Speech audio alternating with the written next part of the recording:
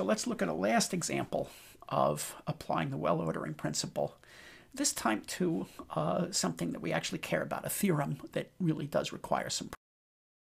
The theorem is the following famous formula for the sum of a geometric sum, for a geometric series or a geometric sum.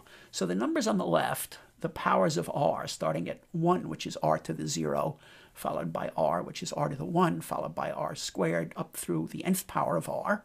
You add all those numbers up, and it turns out that there's a nice, simple, fixed formula that doesn't have those 3 dots in it that tells you exactly what the value of that sum is. And the formula, as you can read, is r to the n plus 1 minus 1 is the numerator, and r minus 1 is the denominator.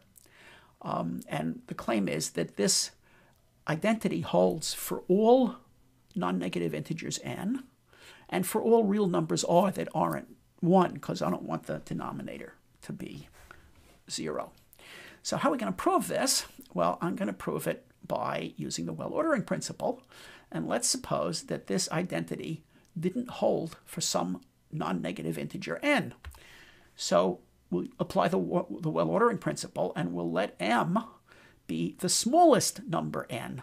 Where this equality fails, it becomes an inequality. Now, what I know about m immediately is that this equality, if you look at it, when n is 0, the left-hand side comes down to, degenerates to just r to the 0, or 1. The right-hand side, if you check it, is r minus 1 over r minus 1, which is also 1.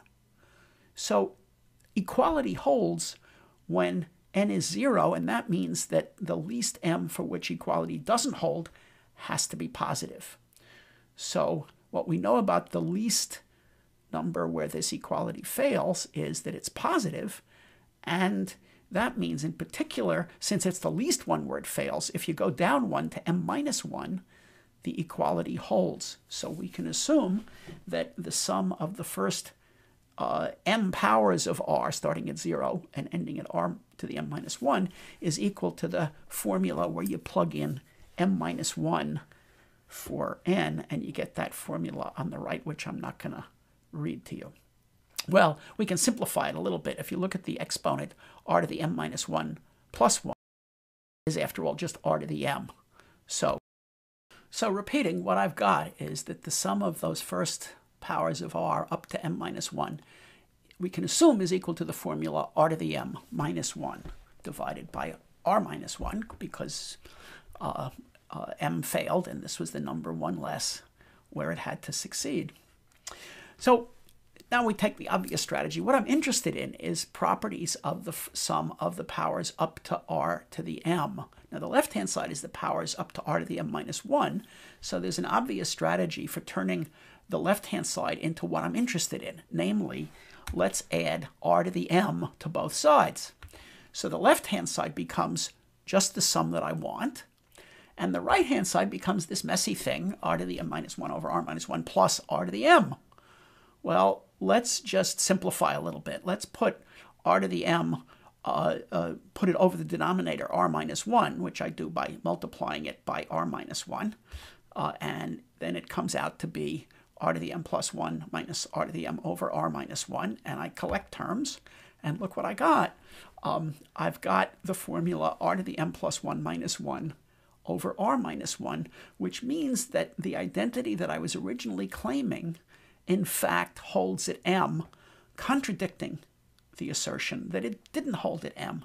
In other words, we've reached a contradiction, assuming there was a least place where equality fails. That means there's no counterexample, and the equality holds for all non-negative integers n. So here's the general organization of a well-ordering proof, which we've been using. Let's just sort of summarize it into a kind of a template for proving things. So what you have in mind is that there's some property p of n of non-negative integers. And what you'd like to prove is that it holds for every non-negative integer. So for all n in non-negative integers, p of n holds. And we're going to try to prove this by the well-ordering principle, which means that we're going to define the set of numbers for which p doesn't hold, that is the set of counterexamples, and call that c. So c is the set of non-negative integers for which not p of n holds. Now, by the well-ordering principle, there's got to be a minimum element, call it M, that's in C. And at this point, the job, by assuming that M is the smallest counterexample, we have to reach a contradiction somehow. Now, up to this second bullet, it's the template. But the third bullet is where the real math starts, and there isn't any template anymore. How you reach a contradiction is by reasoning about properties of P of n, and there's no simple recipe. But the usual organization of the contradiction is one of two kinds. You find a counterexample that's smaller than M. You find a C that's in the set of counterexamples, and C is less than M. That would be a contradiction because M is the smallest thing in C. Or you reach a contradiction by proving that P does hold for M, which means it's not a counterexample.